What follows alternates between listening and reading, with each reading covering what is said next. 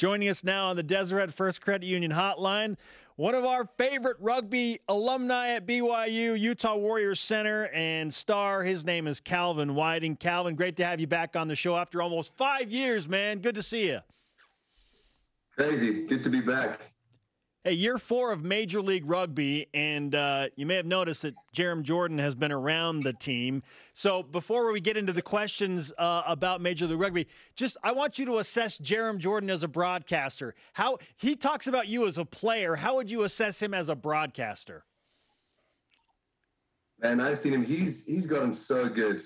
Both of you guys. I mean, it's been so fun to watch the show over the years. Obviously, started watching it at BYU, but now just to carry on watching. It's always good, something I look forward to every week. Oh, thanks, Calvin. You're super nice. I'll Venmo you later. Don't worry, man. Okay, so obviously things going really well for the Utah Warriors. Second place right now in a playoff position. The last 3 weeks, the team has won in the final 4 minutes of the game. What's it like playing on a team that is the best team in program history and team history, but also you guys know how to win late? I know, it's kind of crazy. Everyone calls us the cardiac kids, right? It's we keep the entertainment going, which is not so good for us, but at least we pull those wins off. As far as the experience goes, it's been awesome. I mean, we're surrounded by a bunch of good guys who are willing to do whatever they can for the team to make sure we're successful.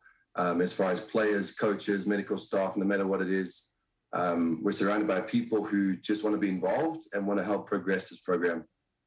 How would you explain the culture and atmosphere around the team right now? Because not every team can ramp it up in high-pressure situations, yet, as we just pointed out, the Warriors and you are doing it consistently. So explain the atmosphere, the culture, and how that is helping you win high-pressure games.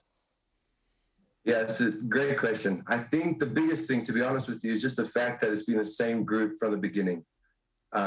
You've seen a lot of teams that have brought in guys from overseas, especially come, late in the season.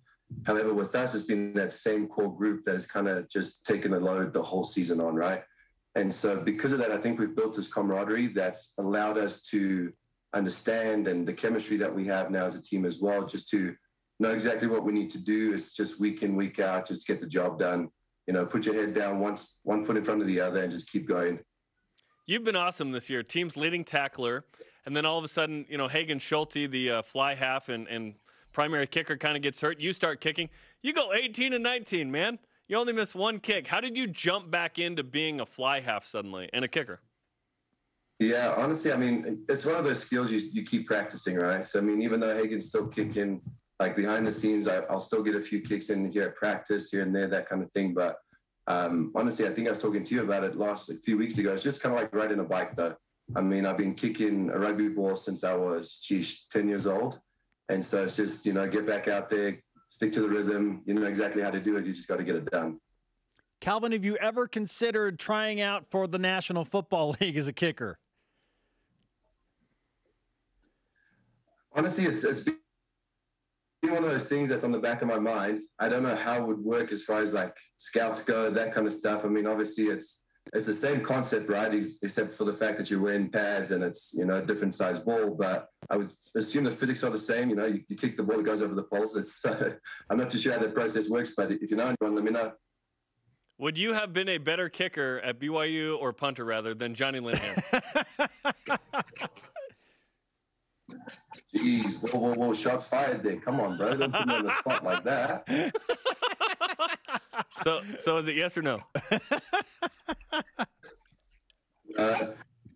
Johnny Linehan, man, that guy had an absolute cannon of a leg. I don't know because we would always mess around at rugby practice together, because my first year was one of his last years with the team.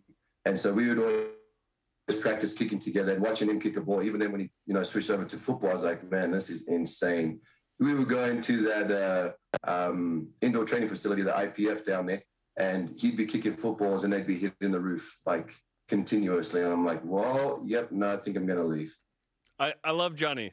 He wouldn't have gotten 18 of 19 kicking MLR. So it's a wash. It's a wash.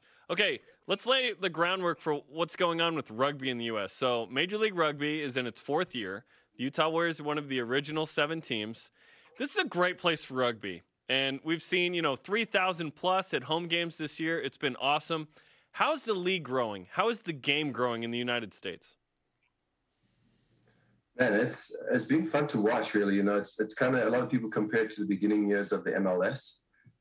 So obviously, us as players, we're kind of those pioneers, right? And so we understand that the work that we put in now will pay dividends in years to come.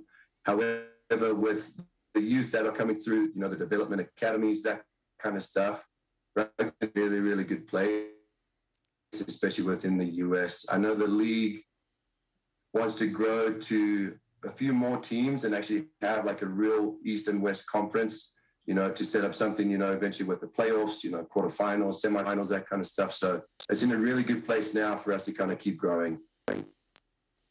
Calvin, it's great to catch up with you, man. We're so thrilled for your success with the Utah Warriors. Can't wait to watch what the season holds for you. And let's not wait 5 years before we talk again. Seriously, though. Thanks for having me.